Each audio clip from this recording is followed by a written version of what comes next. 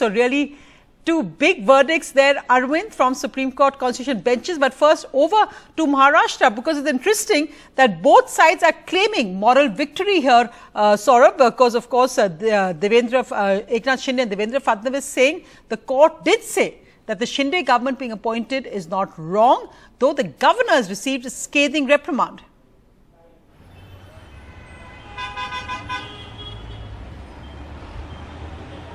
Saurabh, go ahead.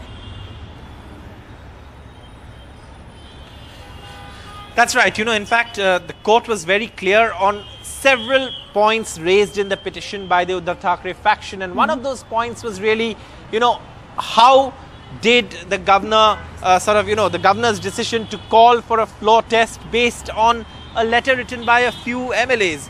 That is something that the Supreme Court have taken objection to, saying that there was nothing concrete that showed that Uddhav Thackeray had lost the confidence of the assembly. But have Uddhav Thackeray not resigned, the Supreme Court could have been inclined to restore the status quo. But now the Supreme Court says since he resigned, the governor was right in calling the next, largest group which had the majority in the House to try and form government. But with the Supreme Court's observation on the governor's role, on who should be the whip, political party appointing the whip, political party and not legislature party should be taken into account. These are petitions, these are points raised in the Uddhav Thackeray petition, which is why Uddhav Thackeray is claiming moral victory, saying this is a victory of democracy. But at the same time, Eknath Shinde is saying, look, our government is legal, we've got the stamp of approval from the Supreme Court, and that's a victory that we can celebrate. Right, and of course, the interesting point is that the speaker is the decider in the disqualification. Now, remember, disqualification will not affect numbers for the Shinde government and the BJP government. But, of course, if the Maharashtra Chief Minister is disqualified, that's a big if. But what the Supreme Court has said, that the speaker should look at the judgment of the Supreme Court. The principles made that the whip appointed was illegal. Let's just look at the big highlights.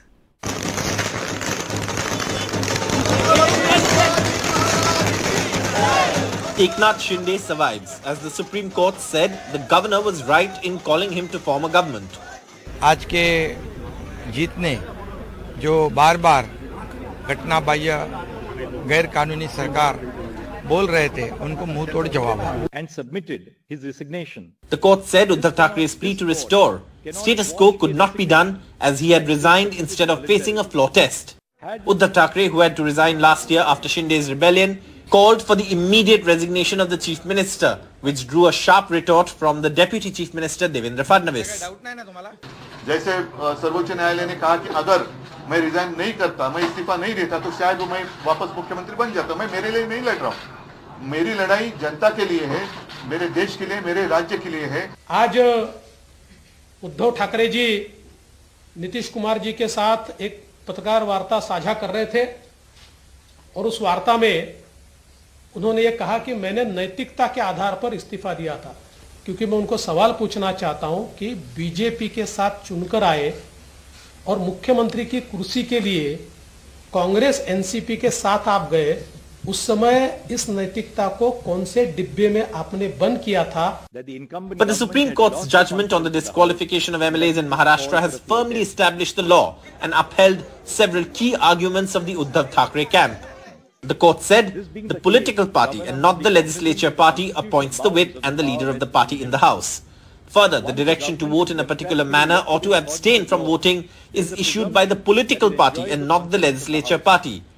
And in a big boost to Thackeray, the court said the governor was not justified in calling Mr. Thackeray to prove his majority on the floor of the House because he did not have reasons based on objective material before him to reach the conclusion that Mr. Thackeray had lost the confidence of the House. मैंने राज्यपाल पद से त्यागपत्र दे दिया है और मुझे नहीं लगता कि उन्होंने पूर्व राज्यपाल को कोई सजा सुनाई है. सजा सुनाई होती तो अपील करता, तो इसलिए उनको कमेंट करने का पूरा अधिकार है और उसका आप सबको सम्मान करना चाहिए. Uddhav Thackeray admits being emotional may have been his flaw, but in the Shiv Sena style of politics, the emotional quotient has always been high.